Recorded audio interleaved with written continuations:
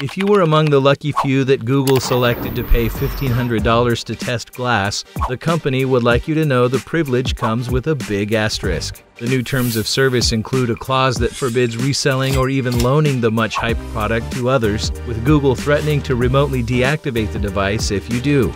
Google appears to be emulating Apple with the policy, an attempt to control its product even after consumers purchase it. In a departure from its more open Android software, Google also released strict guidelines for developers who are looking to create apps for Glass. Developers got their first crack at the glasses this week, and several told the New York Times they were disappointed that Google insisted on such tight controls. But those restrictions may be good for you, at least in the short term. They include a stipulation barring any developers from charging for their apps. Want more technology?